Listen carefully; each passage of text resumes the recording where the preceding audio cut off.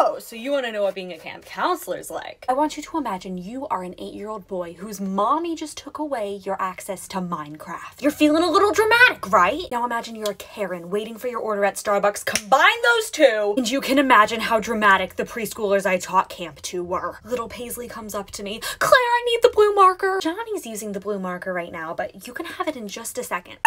But then one day, I accidentally found the cure for preschooler drama. Albert runs up to me. Claire, I have a paper cut! He did not have a paper cut. But I am not one to gaslight, so I give him a Band-Aid. The Band-Aid does nothing for him. What other medical supplies do we have?